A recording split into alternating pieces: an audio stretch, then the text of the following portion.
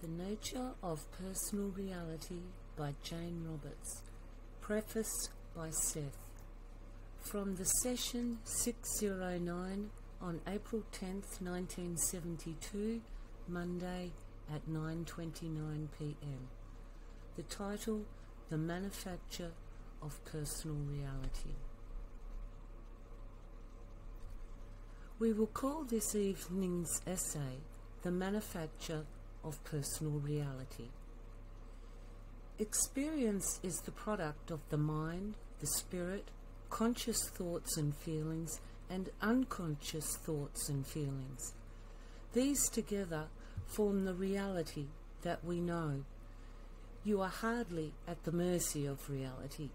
Therefore, that exists apart from yourself, or is thrust upon you. You are so innately connected with the physical events composing your life experience that often you cannot distinguish between the seemingly material occurrences and the thoughts, expectations, and desires that gave them birth. If there are strongly negative characteristics present in your most intimate thoughts, if these actually form bars between you and a more full life, still you often look through the bars, not seeing them. Until they are recognized, they are impediments. Even obstacles have a reason for being. If they are your own, then it is up to you to recognize them and discover the circumstances behind their existence. Your conscious thoughts can be great clues in uncovering such obstructions. You are not nearly as familiar with your own thoughts as you may imagine. They can escape from you like water through your fingers, carrying with them vital nutrients that spread across the landscape of your psyche, and all too often carrying sludge and mud that clog up the channels of experience and creativity. An examination of your conscious thoughts will tell you much about the state of your inner mind, your intentions and expectations, and will often lead you to a direct confrontation with challenges and problems. Your thoughts, studied, will let you see where you are going. They point clearly to the nature of physical events. What exists physically exists first in thought and feeling. There is no other rule. You have the conscious mind for a good reason. You are not at the mercy of unconscious drives unless you consciously acquiesce to them. Your present feelings and expectations can always be used to check your progress. If you do not like your experience, then you must change the nature of your conscious thoughts and expectations.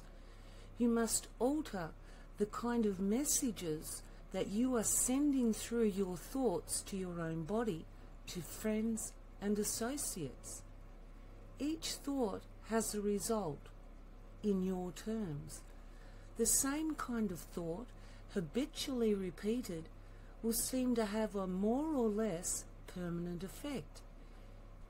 If you like the effect, then you seldom examine the thought. If you find yourself assailed by physical difficulties, however, you begin to wonder what is wrong. Sometimes you blame others, your own background, or a previous life, if you accept reincarnation. You may hold God or the devil responsible, or you may simply say, that is life, and accept the negative experience as a necessary portion of your lot. You may finally come to a half understanding of the nature of reality and wail, I believe that I have caused these ill effects but I find myself unable to reverse them. If this is the case, then regardless of what you have told yourself thus far, you still do not believe that you are the creator of your own experience. As soon as you recognize this fact, you can begin at once to alter those conditions that cause you dismay or dissatisfaction. No one forces you to think in any particular manner. In the past, you may have learned to consider things pessimistically. You may believe that pessimism is more realistic than optimism. You may even suppose, and many do, that sorrow is ennobling, a sign of deep spiritualism, a mark of apartness, a necessary mental garb of saints and poets. Nothing could be further from the truth. All consciousness has within it the deep abiding impetus to use its abilities fully, to expand its capacities, to venture joyfully beyond the seeming barriers of its own experience. The very consciousness within the smallest molecules cry out against any ideas of limitation. They yearn towards new forms and experience. Even atoms, then, constantly seek to join in new organizations of structure and meaning. They do this instinctively. Man has been endowed, and has endowed himself, with a conscious mind to direct the nature, shape, and form of his creations. All deep aspirations and unconscious motivations, all unspoken drives, rise up from the approval or disapproval of the conscious mind and awaits its direction. Only when it abdicates its function does it allow itself to become swayed by negative experience. Only when it refuses responsibility does it finally find itself at the seeming mercy of events over which it appears to have no control.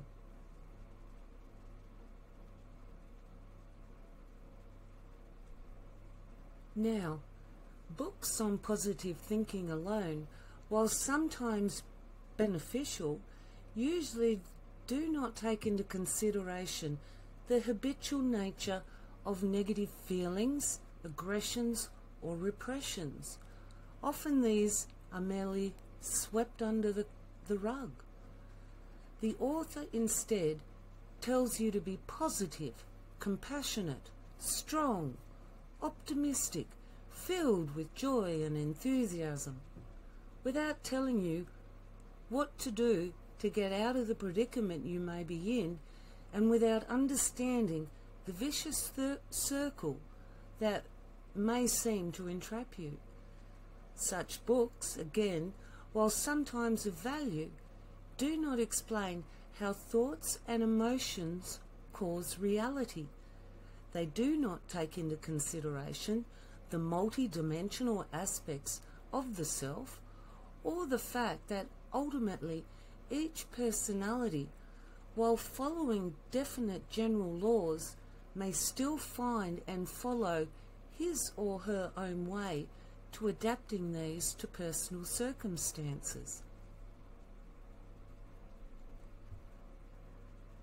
If you are in poor health, you can remedy it. If your personal relationships are unsatisfactory, you can change them for the better. If you are in poverty, you can instead find yourself surrounded by abundance. Whether or not you realize it, you have pursued your present course with determination, using many resources for ends or reasons that at one time made sense to you.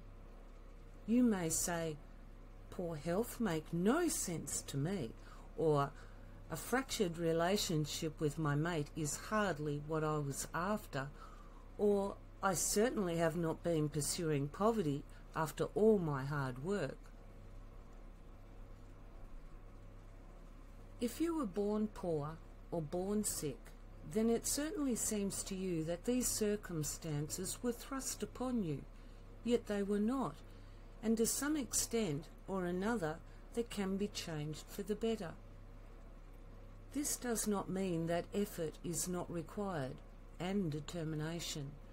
It does mean that you are not powerless to change events, and that each of you, regardless of your position, status, circumstance, or physical condition, is in control of your own personal experience. You see and feel what you expect to see and feel. The world as you know it is a picture of your expectations. The world as the race of man knows it as the materialization en masse of your individual expectations. As children come from your physical tissues, so is the world your joint creation. I am writing this book to help each individual solve his or her own personal problems.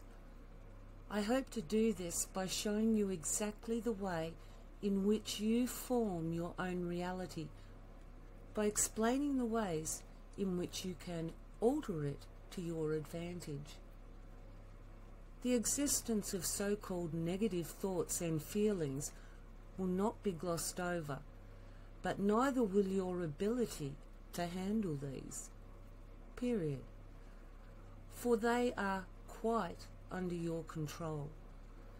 There are methods of using these as springboards for creativity. At no time will you be told to repress them, to ignore them. You will be shown how to recognize those within your experience, to discover which of them has been allowed to run away with you, and how to manage those that seem to be beyond your control. The methods that I will outline demand concentration and effort. They will also challenge you and bring into your life expansion and alterations of consciousness of a most rewarding nature. I am not a physical personality. Basically, however, neither are you. Your experience now is physical. You are a creator, translating your expectations into physical form. The world is meant to serve as a reference point. The exterior appearance is a replica of inner desire. You can change your personal world. You do change it without knowing it. You have only to use your ability consciously to examine the nature of your thoughts and feelings and project those with which you basically agree. They coalesce into the events with which you are so intimately familiar. I hope to teach you methods that will allow you to understand the nature of your own reality and to point a way that will let you change that reality in whatever way you choose. The book will explain how personal reality is formed, with great stress laid upon the ways of changing unfavourable aspects of individual experience. It will hopefully avoid the Pollyanna attributes of many self-help books and tease the reader into an enthusiastic desire to understand the characteristics of reality, if only to solve his or her own problems. The methods given will be highly practical, workable, and within the abilities of any person genuinely concerned with those problems inherent in the nature of human existence.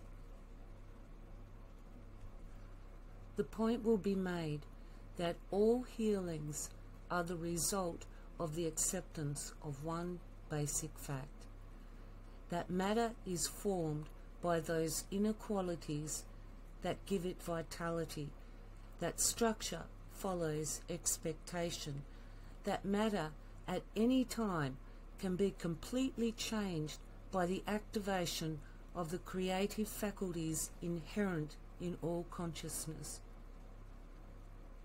Please title what we have done this evening as my preface. And there ends the preface of Seth.